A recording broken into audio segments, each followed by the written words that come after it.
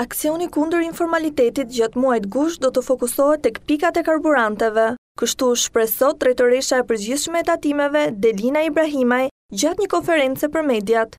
Drejtoresha e Tatimeve u shpreh se janë 1200 pika karburanti dhe 3200 pompa që do të kalojnë në sitë, përsa i përket regjimit manual apo automatik, ndërsa paralajmëroi masa të rrepta, bllokime dhe ndjekje penale, teksa këtë javë u arrestuan 2 persona.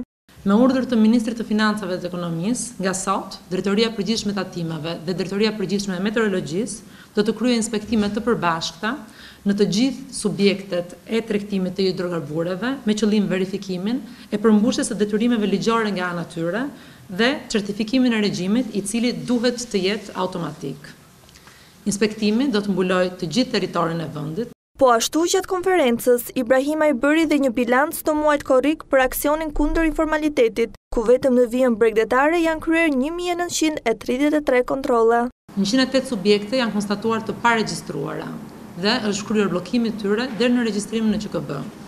195 tatim pagues janë penalizuar për mos lëshimin në kupon tatimor, ndërsa 15 prej të cilëve janë bllokuar ambientet deri në 30 ditë për moslëshim të kuponit tatimor për herë të dytë.